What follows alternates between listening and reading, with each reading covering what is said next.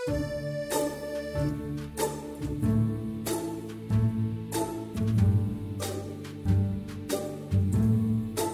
everybody, welcome to the new episode of Health Basket. I am Dr. Ramasubramanian. I am a consultant infectious diseases at Apollo Hospitals and also the medical director of Capstone multi-speciality clinic.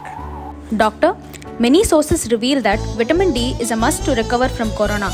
Is that true? There is a lot of information overload, what the WHO director has mentioned as infomedia. So we are bombarded with information and we are not sure whether this information is correct. There is a lot of information saying that alternative medicines are very useful. There is a lot of information on taking doses of zinc and vitamin C to help fight against COVID. There is information on the use of certain alternative medicines which specifically help patients with COVID. Now, unfortunately, we don't have definitive medical evidence based on randomized controlled studies to prove that these are actually of use.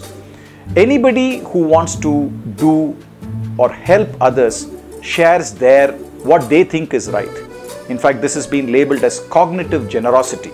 You come across something and you want to share it with others, little realizing that what you say may not be accurate.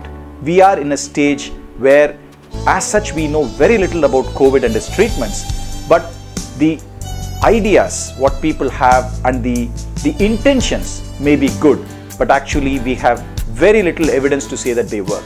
So please be assured that what matters is a balanced, nutritious meal, whether it is vegetarian or non-vegetarian, good rest and sleep for 6 to 8 hours a day, physical exercise to stimulate both your immunity and your physical well-being, avoiding vices like smoking, alcohol, ensuring that you stay up to date with your adult vaccinations, and most importantly, reduce stress.